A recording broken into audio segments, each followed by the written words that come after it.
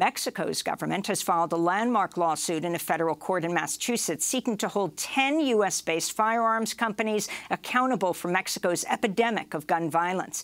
Gun manufacturers named in the suit include Smith & Wesson, Colt, and Glock. It's the first time U.S. gun makers have been sued by a foreign government. The Mexican Foreign Minister, Marcelo Ebrard, announced the lawsuit Wednesday.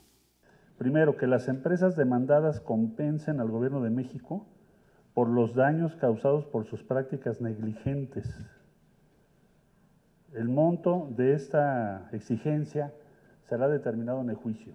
Over 300,000 people have been killed since Mexico launched its U.S.-backed war on drugs in 2006.